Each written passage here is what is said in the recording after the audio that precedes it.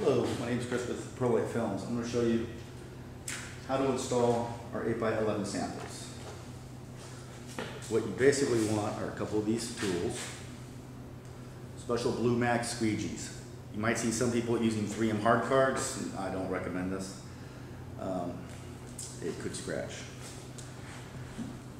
You also want large squeegees, so when you spray the surface, you can wipe it down and make sure it's clean.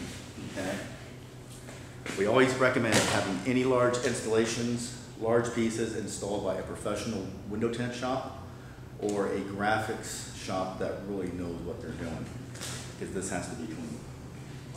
So basically, if you're just going to install small samples, you just go up, squirt it down on the board, place your sample here. You might see some people installing these on horizontal surfaces and flipping it. It's not a good idea because things fall down. On a surface kind of like this, you always want to put your material on a vertical surface, not horizontal. What you do is you'll peel the backing off. There's a silicone release backing to it. You'll pull that off, and that's a protective layer. And you'll put that off to the side, okay?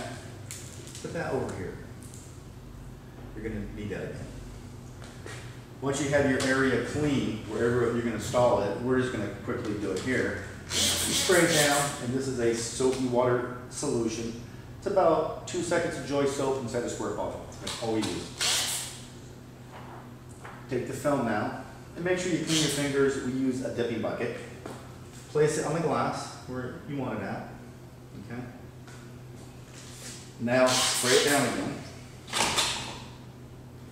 Take the backing that you just had. Put that on top of the film.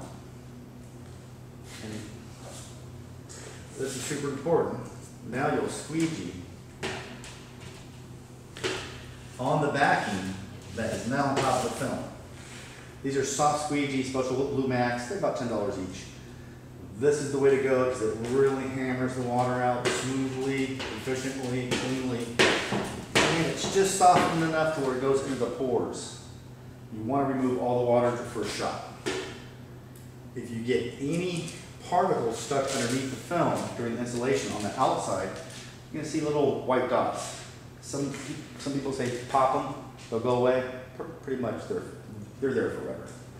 Okay, now that you have this off, you can throw it away. So pretty much that's it for the install of the samples. Real simple, soapy water, keep your hands clean, have a clean work area.